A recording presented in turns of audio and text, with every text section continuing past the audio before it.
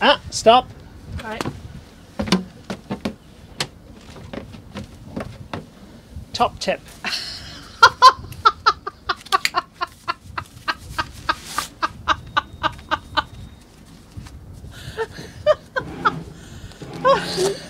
You can laugh all you want.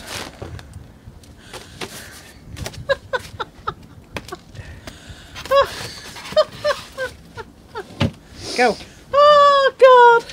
Well, if you drop it, where's it going to go? Yeah.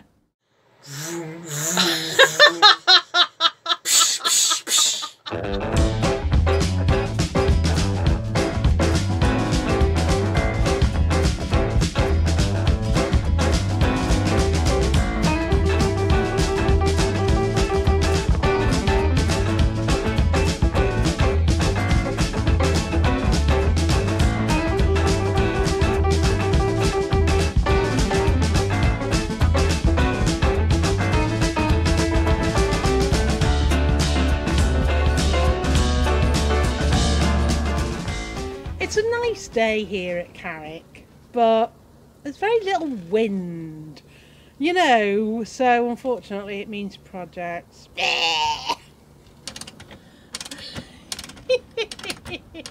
Oh. Look, you dropped something. Oh, I dropped a washer, but the brolly saved it. To help me with this job, we've actually bought some ratcheting spanners, and they are great because they help you undo nuts and stuff. The only issue is you need a lot of space when you're actually working around the engine and things like that. They're quite bulky, but they're great, you know, for when you've got space like that. So what I've done is I've taken the old bent one, not this one actually, the other one, and I've marked off on the rod a little. This one was just a little bit short, so I've marked it a little bit longer where it needs to be, and I'm going to cut that just there. I've left a nut on the rod so that if the threads get a bit bent, I can straighten them up by just running the nut over them a few times, and I'll probably tidy it up with the end of the grinder. Now we've got a minor crisis, a very minor one I grant you. We can't find the goggles for the grinder, so I've got my biggest glasses and I'm just pushing them right up onto my eyes, so they're as shielded as I can get. The sparks should be going away from me, so it shouldn't be an issue. This is the best precaution I can take, and I've got the wind blowing that way, so I've taken as much precaution as I can. Let's get to it. The handle's in the way. Lucky for me, the handle's detachable.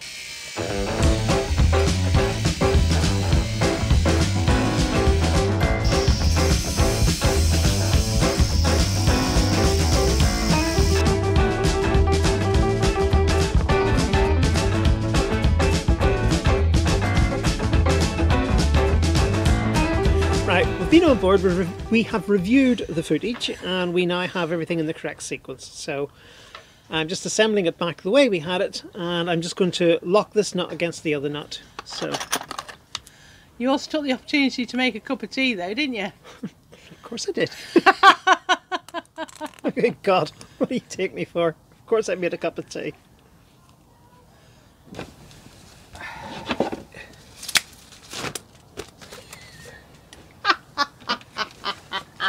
Don't knock it, kiddo, it works. I know. Well, the training wheels are in place. Hey, I can move my swim ladder, and yeah, they're fine. And that one, fine. But this bracket will need fixing. But another day, another dollar. Do you know, when we first saw this boat, I thought they were exhaust pipes. I thought we had twin exhausts on board. Yeah, and the reason we call them training wheels is they just remind us of those training wheels that you have on the back of a bike. For children. For children, so that's why we call them the training wheels. But really what they are is because we have the dinghy here, it just means that it's a little bit of protection for the dinghy. But we just call them training wheels.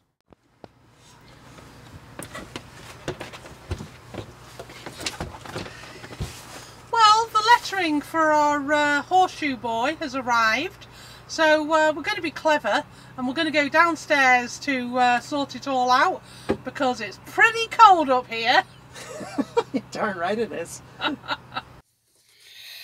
Oh, Bev, you're getting the retro tape out. I am indeed. My days of being a Jedi are over. No more lightsabers for me, sadly.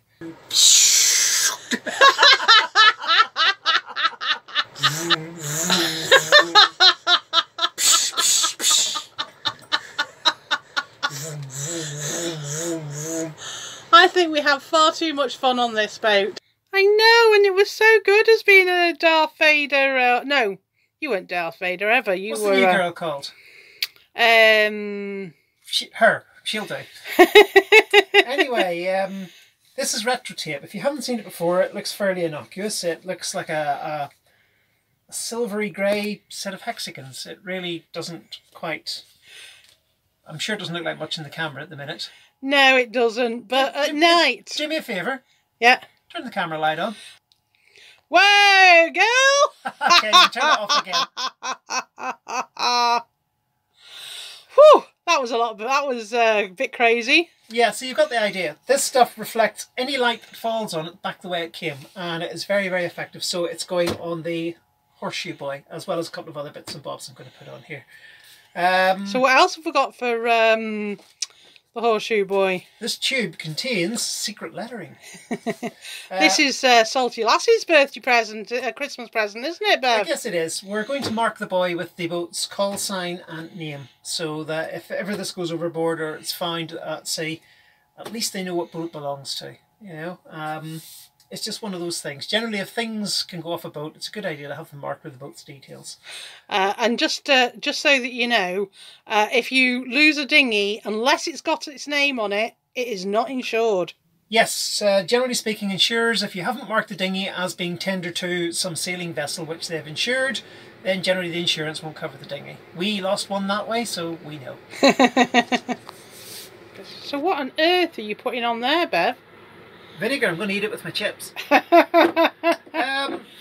Just, if you're going to stick things on, it's a good idea to have the surface nice and clean. And vinegar is usually a fairly good clean because it's a very, very mild acid. It just means that I've got a clean surface with no oils or greases or anything like that. It does get a bit fragrant afterwards, but that's just the way it is. But at least we're using cider vinegar because our horseshoe is going to be gluten-free. Lucky us. Right. There, Beverly's just sorting... Yeah, so I've got the retro tape on and I've got it on all sides, so it should be... doesn't matter about that side because I'm expecting that to be toward a casualty, but I've got it on 3 sides. This is all the tape I had available. It's got its nice bright white rope, of course, and if you're searching for somebody and you're using a torch at night, then it should come up looking rather like this. Yeah, looks... yeah. So it should be pretty visible. It should be. And like you say, whichever way it lands, you should still be able to see whatever happens. Yeah. Right, lettering next. So just talk to us about what you're doing, Bev. Put the letters on. I've positioned them where I want them to go, and I'm just keeping an eye on them, and I'm carefully, not carefully enough, trying to peel them off the backing paper. Sometimes you need to work them a bit to get them to come off the backing paper, but I'm having a bit of an issue with this one, so there comes the kitchen knife. Don't get in a hurry with it. Don't get yourself rushed. It's definitely a job of patience, isn't it, Bev? Totally. So obviously the first tool that you need to do for this job is patience. A little kitchen knife she's used already, and there's actually a little smoother which she's just using her hand for at the moment. Yeah. But that actually came in the kit, didn't it, Bev? Oh, this thing, yes. Yeah, that's a little smoother, but Beverly's just using her hand at the moment. Yeah, I'm just trying to make sure that the letters peel off onto the transfer nicely. So what are you doing now, Bev? Just smoothing it out, making sure there are no air bubbles anywhere, and just working the glue so that hopefully it comes loose easily and doesn't stay on the backing paper. If it does, you've just got to be slow and patient. There's no other way to do this.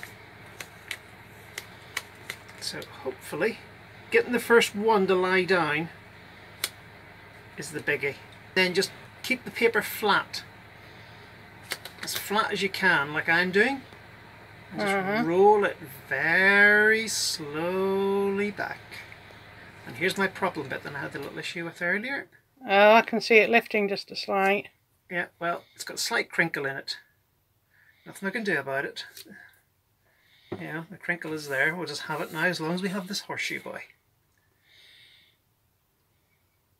But this is what Salty Lass is getting for Christmas, so we're kind of like getting our Christmas presents in early. But yeah, well, you have to. You have to think about these things, but what a great present for Salty Lass. Yeah. A name on her horseshoe boy. Oh, brill. And there we go.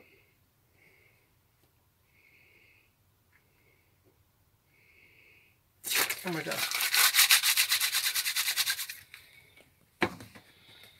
It's just unfortunate on that little corner of the tea. Let's have a look at the tea. Hang on, I'm working on it. I'm trying to flatten it out. Oh, I can see. It's just got a tiny crinkle just in here. My standing rule about my boat applies. If anybody says anything rude about it, I throw them overboard. Right. And then we'll try recovery later. Will we? Right, so the last will now go on about that side there. So I can just see. Yeah, about there.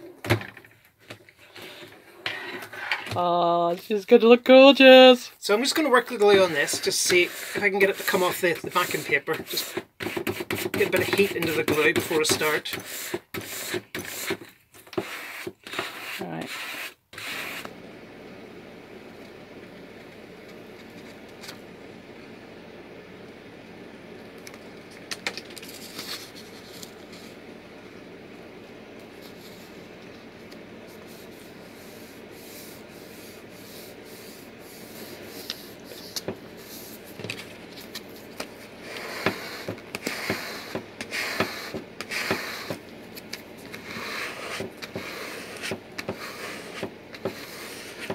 Shall we give them a plug?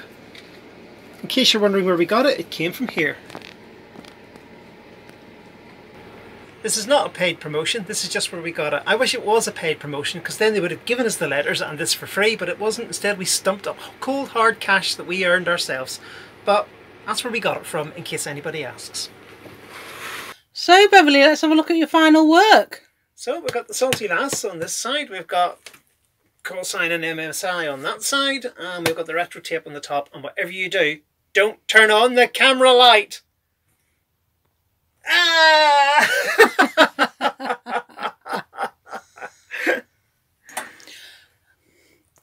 So Beverly, any hints and tips? Yes, when you're doing... I should have worked the glue more on this first one, I should have just rubbed it before I peeled the backing paper off. And then I wouldn't have that little tiny imperfection there. But the rest of them I rubbed it and it came off well. Also, when you're peeling the letter off, peel it back really, really flat. I think that we caught some video of me doing that. And don't peel it straight backwards. I found it slightly better to peel it at an angle coming across, because straight edged letters like this, if you peel straight, they all come off at once, and if one edge lifts, the whole thing lifts. Whereas you peel at an angle, as soon as you get one corner down, the rest tends to stay down. So peel it at a diagonal is probably better than peeling it lengthwise the way I started out doing it. When I got to the ones in the back over this side, I'd started peeling diagonally and it went a lot smoother. But it's on. And for those of you who are even remotely curious about the whole thing, these are the same letters we have on the front of the boat and on the dinghy, and they have survived 2 years out there. No difficulty at all. And on the dinghy, it not only has survived being out there, but they're right down at sea level. They get splashed horribly with salt water. They get rolled up, put away, brought back out, reinflated, and they seem to be doing fine. So the letters seem to work. So I'm happy with that. So I'm going to have a cup of tea and a biscuit. This is going to go back outside on the bracket, and that little job is now done. Yeah, sometimes we just do one job a day, don't we, Bev? Yes, at the risk of upsetting a certain elephant, and not you, the best way to eat an elephant is one bite at a time. But not you, Els.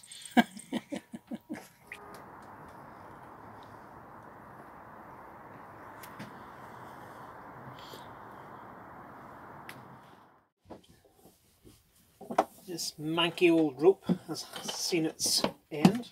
Oh, it'll come, I don't need to cut it. It'll just come undone.